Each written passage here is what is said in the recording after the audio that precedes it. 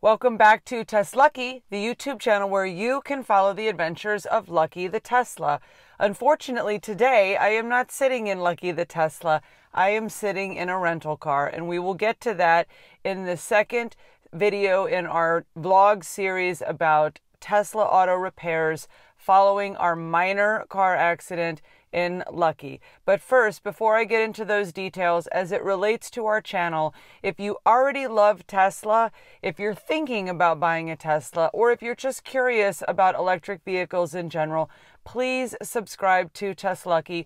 All of our videos are Tesla related, and we are super excited that last night we hit a new milestone with subscribers, 200 subscribers. So thank you everyone for watching, subscribing, and supporting what we're trying to do here with TesLUCKY. So the other thing I want to say before we get into the details here for the vlog update number 2 is that if you've watched any of our other videos, you know that our content is 99% unscripted. I don't think I could script Carly if I wanted to. She's she does her thing, right?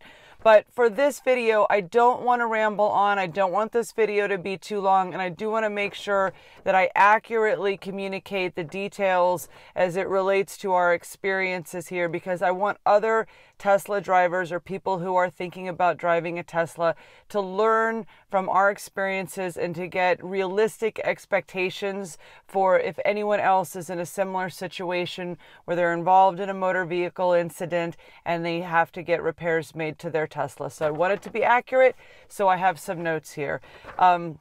The first thing I will say, and if any of you have ever been in a car accident, which is probably most of you, I mean, this happens to pretty much everyone at some point in time, is that there are 3 insurance companies involved in our accident, and I have lost count of the number of phone calls that I have had to make over the last couple of days related to, or phone calls with insurance companies. Enough of that. Okay, so today is October 25th. And yesterday I took Lucky to the Tesla body shop. I was really just trying to kind of organize the details with an appointment for the future, but it ended up being a really productive day. We got Lucky checked into the body shop, and we actually got a lot of really good news. So the first piece of good news is that we are probably looking at weeks and not months for the repairs to take place. The target date for completion when Lucky will be ready to come home is November 15th. They might beat that date, or if they, get in and take Lucky apart and they see some other damage that they couldn't see from outside the vehicle and they have to order more parts or something, it could take longer. But fingers crossed, Lucky will be back on the 15th. The second thing that I learned that was really good news is that the battery underneath the car does not extend past or to the front tires or the rear tires, in the front or the back of the vehicle. So the guys at the Tesla body shop said there's absolutely no way that this minor accident where we were struck by another vehicle, we were rear-ended from behind, there's no way that the battery could be damaged at all. So I was very relieved to hear that. So they have not provided a formal estimate yet. Next Monday, there's going to be a representative from the insurance company going to the Tesla body shop, and they're going to work together on the estimate. But the 2 representatives at the Tesla body shop said to them it looks like $5,000 or $6,000 worth of damage. Most drivers carry about $10,000 worth of coverage as far as damages caused from an accident. So the gentleman from Tesla said that they predict that this would be well under the coverage for the other driver, which was really good news. Now, I said to these 2 guys, I said, do you realize that there is a video on YouTube that shows a Tesla Model S with a little ding and a little scratch on the door, claiming that that is $34,000 worth of damage, and that Tesla had been totaled and was up for sale at an auction? And they just kind of rolled their eyes and they're like, yeah, we know. So there's a lot of information out there that Tesla car repairs are like crazy, crazy expensive. And while, you know, $5,000 to $6,000 worth of damage on a car is not necessarily cheap, it's also like not unreasonable when you think about, you know, the base price of a new Model X. So I was very pleased to hear that. Okay, the best news. Ready for the best news? The best news is that Lucky will not lose her active spoiler. I was very concerned about if they were going to have to replace the back liftgate of the car, that it would be replaced with a liftgate with a fixed spoiler and not the active spoiler that is a unique feature to some of the older Model X's. And we love the active spoiler. When I walk up to Lucky and I have the key fob in my hand, the little active spoiler goes up and it reminds me of like a dog. Oops, the light just went off on my lighting just went off. Lighting is back. Reminds me of a little dog, a little puppy who gets to go for a walk and is so excited and like shakes her tail. And okay, so that's kind of goofy. If Storm is watching this, I know he is rolling his eyes right now going, cringy wife. But the other factor is that it does make the vehicle more aerodynamic because the active spoiler adjusts to the wind speed and the speed of the vehicle to extend battery range, with making Lucky as aerodynamic as possible.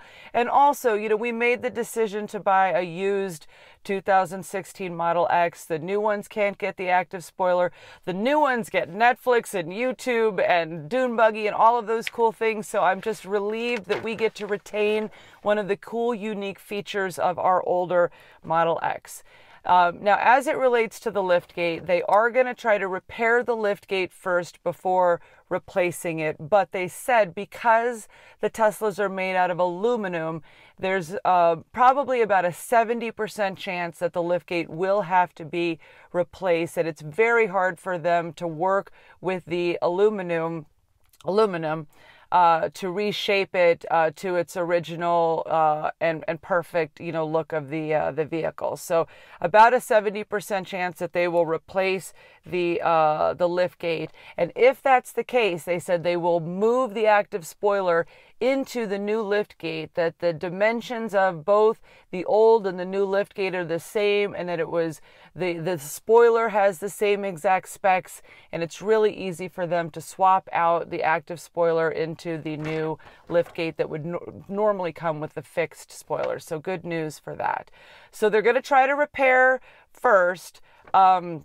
And then the other thing that's good news is that the liftgate is in stock. Now, usually this Tesla body shop has a liftgate already in their storeroom, and right now they currently don't have one for an X. They had the 3 and they had the S, but they didn't have the X.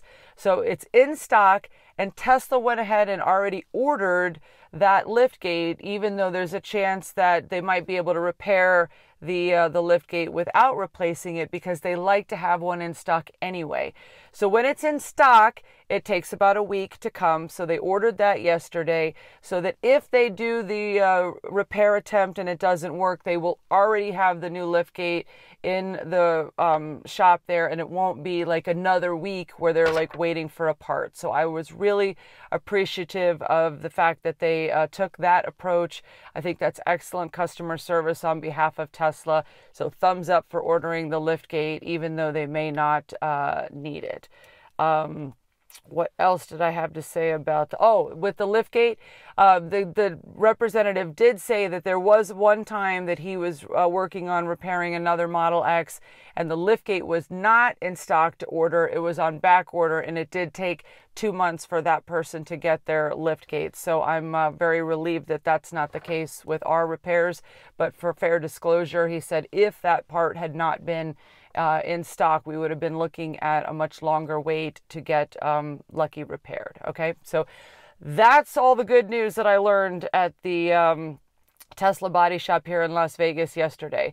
So the disappointing news is that, you know, we had to get a rental car yesterday. I'm sitting in a Ford Edge, which is a very reasonable replacement vehicle for a couple of days. It's another SUV. It's very spacious, comparable cargo space to what we have in the Model X. So we will obviously survive in our Ford Edge for 3 weeks. You know, I was hoping to be able to continue to drive Lucky as long as possible because she was and is drivable. But the insurance representative made a very good point to me that if I made the decision to continue driving Lucky and something else happened to the vehicle, we had another incident, you know, somebody else like dinged into her in a parking lot or whatever, that it would become very difficult and very complicated to determine which insurance company was responsible for which damage and which damage was from accident 1, which damage was from accident 2. And you know, so as much as I didn't want to leave her there yesterday, it was the right thing to do, and that's what we did.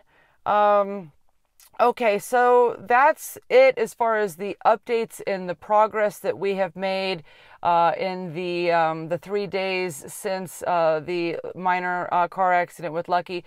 There is one side note that I want to add, something that I learned yesterday from talking to the representatives at Tesla that I wanted to share with the viewers because I think this information is important to get out there. I've read a lot of things online. I've heard a lot of buzz about people complaining about taking their Teslas in for repairs, not like collision body shop work, but just general service and maintenance on the vehicles, warranty type stuff, and being given Uber credits instead of a loaner. And I've seen a lot of people kind of complain and put negative energy out into the world about getting these Uber credits instead of a loaner vehicle as something that was, you know, inadequate service on behalf of Tesla. And I was very curious about that because I was kind of thinking like, yeah, Uber credits. I'm like, what's up with that? So what I learned yesterday, and this doesn't relate to me because our rental vehicle will be covered by the auto insurance for the claim.